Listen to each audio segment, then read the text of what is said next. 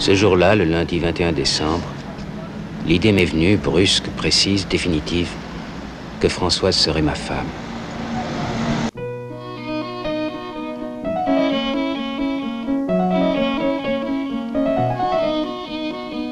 My Night at Maud's is a 1969 French film by Eric Rohmer. The film is part of a series entitled Six Moral Tales, which were largely talkative films that discussed and explored philosophical ideas based around morally conflicted characters. My Night at Maud's is no exception, framing the story around a young man named Jean-Louis, who is a Christian, yet has had several sexual encounters in his past. He begins to be attracted to a woman he sees at church, blonde, collected, and Catholic, which he later learns is Françoise. He meets his old friend Vidal by chance. Tu es prof à la fac? Chargé de cours de philo. Vidal invites him over to spend the night at a friend's house. C'est une femme remarquable, tu verras, une des rares filles bien. Tu seras ravi de la connaître, et elle aussi. Maud is the opposite of Françoise. Black hair, heavily secular, and modern. Jean-Louis bears no sexual desire for Maud at first, but throughout the night, he grows a temptation for her, and by the end, although he does not sleep with her, he does sleep in her bed. He becomes stuck between these two women, even though the choice would be obvious for him. In the end, he chooses Françoise and has a happy life with her. My Night at Maud's is a test of faith for Jean-Louis. The idea of desire and reason versus faith and religion is tested for Jean-Louis. Throughout the night with Maud, he begins to grow fond of her. Quand on aime vraiment une fille, on n'a pas envie de coucher avec une autre. Y a pas de problème. Eventually, a desire for her grows, and this is where the test begins. The reasonable thing to do is to submit to these desires, which are entirely logical. Bon, il est tard.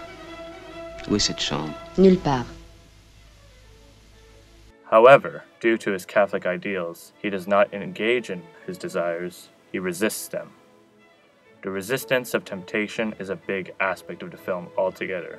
Vous n'avez vraiment pas sommeil? Non, pas du tout. Et vous? Non. He is giving up reason for his religion, essentially. Therefore, the film poses the point of the struggle between faith and reason.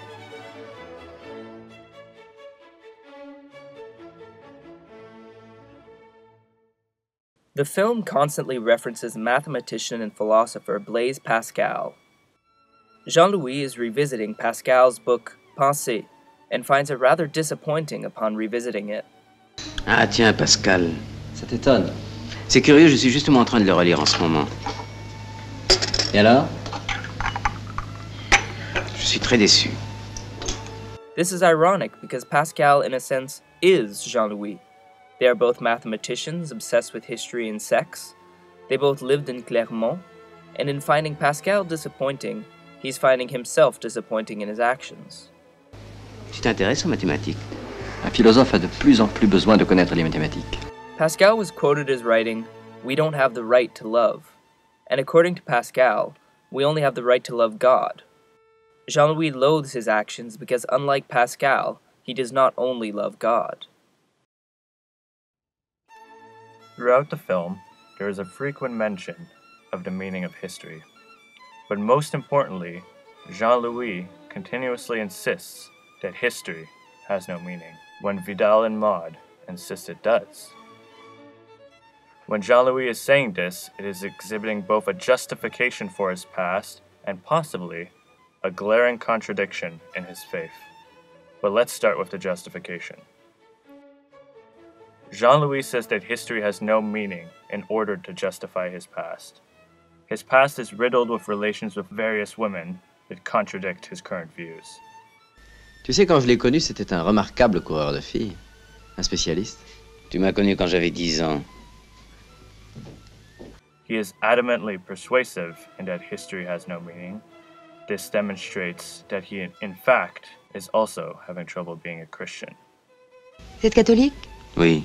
Mais catholique pratiquant? Ben oui.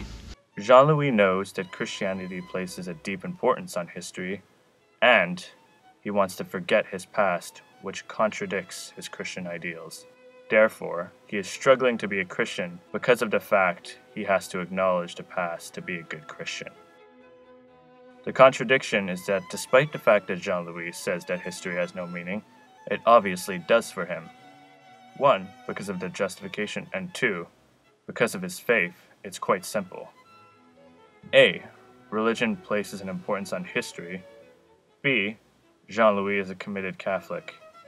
If A and B are true, then history has a meaning. Additionally, seeing as Vidal always brings up Jean-Louis' past and Maud always attempts to pry into Jean-Louis' past, it demonstrates that the secular place a deep importance on history, due to the fact it is the reasonable thing to do. Et Marie-Hélène? Quelle mémoire! Je ne sais absolument pas ce qu'elle est devenue. Elle est entrée au couvent. Non. Qui est cette Marie-Hélène? By contrast, the two Catholics in the film want to forget about their history. On ne parlait jamais de tout cela. Si tu veux bien, n'en parlez jamais. Their desire to forget despite their faith is a contradiction proving that history has a meaning for them, as we mentioned before. This is a thematic pillar for Rohmer within the film. He emphasizes the importance of history. One of the most important symbolic figures in the film is Maud herself. Her character is very complex because she represents several things. The sexual revolution of the 60s, Pour le moment, j'avoue que je ne fais pas très marquise de Rambouillet. the explosion of secularism, Je trouve que le mariage est une condition fort basse. as well as the antagonizing force against Christian ideals. Moi, quand je dis oui, c'est oui. Et quand c'est non, c'est non. The sexual revolution was very open-minded in their freedom, and Maud is very clearly an example of that. She basically tries to get Jean-Louis to sleep with her almost entirely for her own amusement. Of course, one can also see that she exemplifies secularism, because she talks about it constantly, as well as the fact that she is anti-Christian, and therefore represents an antagonizing force against Christianity because she tempts Jean-Louis to commit sin, very skillfully, while still respecting the fact that he is a Christian. Je croyais que tout chrétien devait aspirer à la sainteté. Interestingly enough, Maud does not seem like an antagonistic character, because Rohmer was very efficient in having all his characters bear balanced qualities. The brilliance of Rohmer's My Night at Maud's is it is deeply unbiased. It is pointing out the faults on both sides. The contradiction in Christianity being that not acknowledging history as a Christian when Christianity places an importance on history.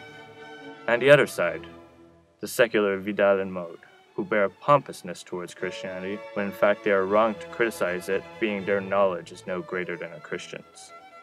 Rohmer, a Christian himself, would not have condemned his own faith.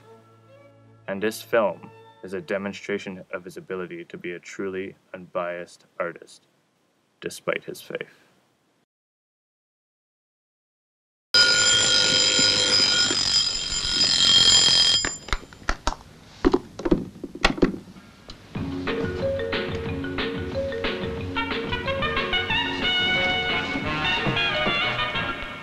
Six heures 30.